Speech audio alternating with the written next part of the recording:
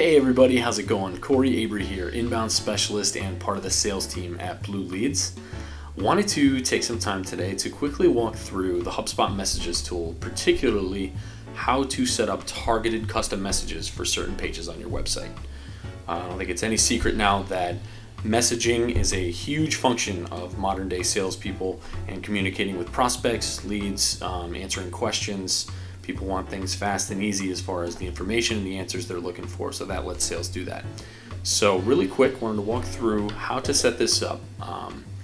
Obviously, to start out, you're going to want to be in your sales section, your sales tool for HubSpot. So you got the drop down here, make sure you're in sales.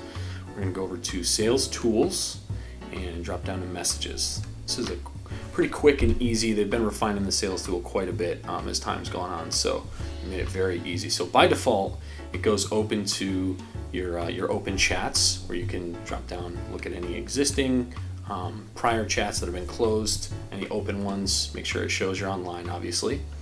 From here, you're going to want to go to Settings, and by default, the first place it takes you to is Create Targeted Message, your Messages section. You can obviously go through, before you set up any of the targeted messages, you want to go through these top tabs. My Profile, flush out, get your picture in there, your job title, an introduction.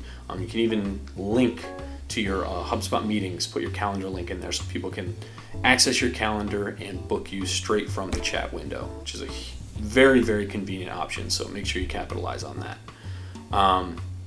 Notifications, you can set those however you want them. Sounds, the push notifications.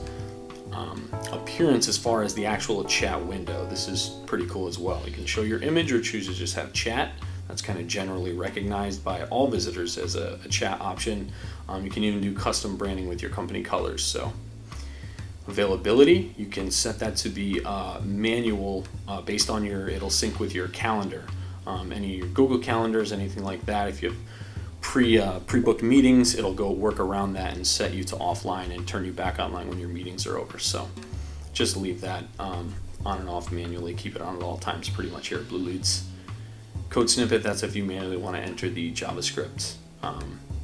So going back to targeted messages, as you can see, we have some for a few of our pages.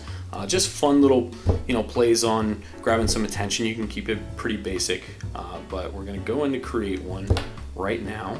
So first you want to pick who you're displaying to. Is this all visitors, anonymous, which would be brand new visitors, never come to the site before, known contacts. We just keep it all visitors for now. By default, we're going to put in our resources page, Bluleadz, because we don't currently have one on there. So just as an example, we'll show that. You can pick put in a URL that you don't want it to display on. Currently we don't have really any here, so just for the example. So here's where you can set your message, whatever you want it to be. I'm just gonna write one up here quick. Ooh. Terrific resources, anything in print you are looking for. As you can see, it actually edits live down there in the chat bubble, shows you what it's going to look like, which is pretty cool. Here you can pick to ask or not ask for a visitor's email address, however aggressive you want to be there. We'll just click that for now. So route incoming chats to, this is pretty cool. You can pick which team members, any incoming chats you want them to be sent to. So I'm just going to pick me for now here.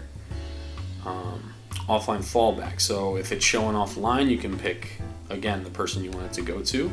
It's me here.